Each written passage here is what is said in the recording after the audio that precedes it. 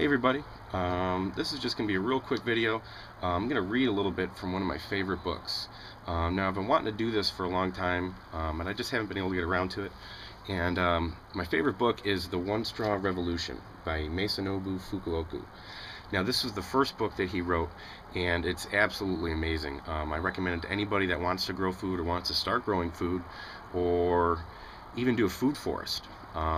So much stuff. It's about not only about growing food naturally, it's also about living naturally, and it's absolutely amazing. So I'll stop talking. I'll just read a little bit from the book. Hope you guys enjoy.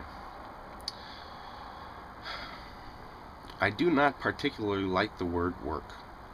Human beings are the only animals who have to work, and I think this is the most ridiculous thing in the world.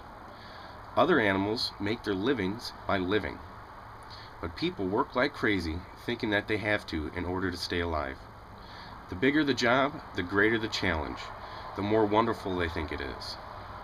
It would be good to give up that way of thinking and live an easy, comfortable life with plenty of free time. I think that the way animals live in the tropics, stepping outside in the morning and evening to see if there's something to eat, and taking a long nap in the afternoon, that must be a wonderful life. For human beings, a life of such simplicity would be possible if one worked only to produce directly his own daily necessities. In such a life, work is not work as what people generally think of it, but simply doing what needs to be done.